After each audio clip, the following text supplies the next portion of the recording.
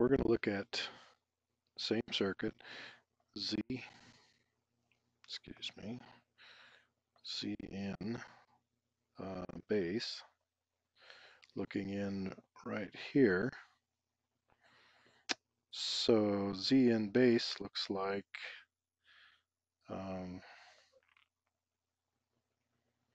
that junction of the transistor.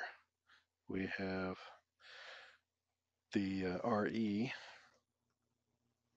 and we have an R prime E right there, and beta DC of the transistor also plays a part.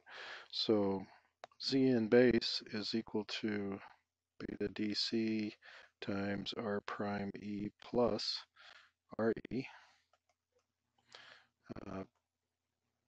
Let's say beta is, this is a little bit higher current transistor, so beta would be 100. So we have 100 times 25 ohms plus 4.3 k ohms. But you know that happens to be in parallel through a cap, and we're going to assume the cap has 0 ohms of impedance, RL.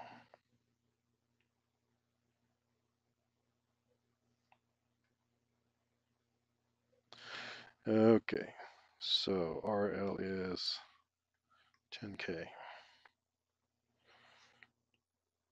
So this is not quite correct. So let's make a little change to this.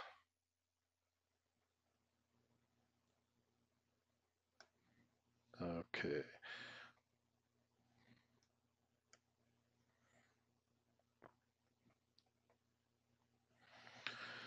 All right, 4.3 k ohms in parallel with 10 k ohms.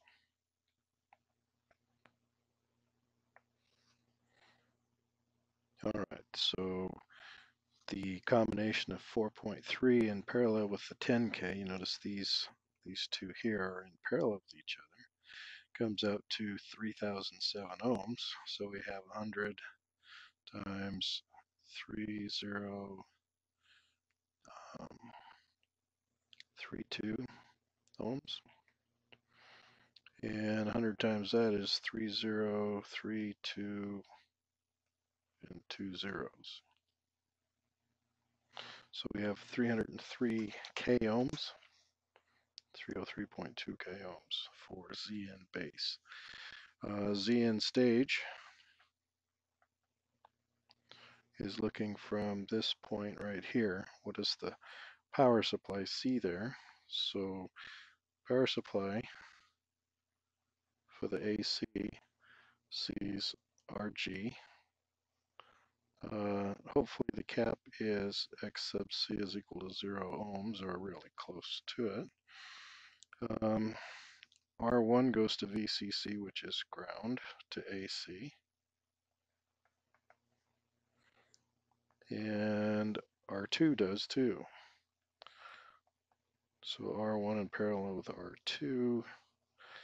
And then we have this Z in stage thing, or Z in base thing. This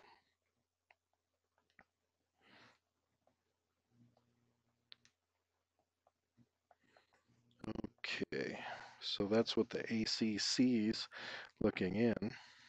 R1 in parallel with R2 is 5K ohms. We've already discussed this as 300.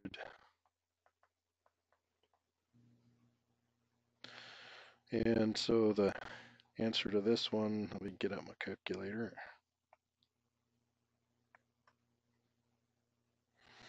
Okay, C in stage is equal to RG plus, if there's any X sub C here, in this case we're assuming there isn't, 5K ohms in parallel with 303.2 K ohms. And this comes out to 4919. And it's 600 plus that. So we got 5,519 ohms.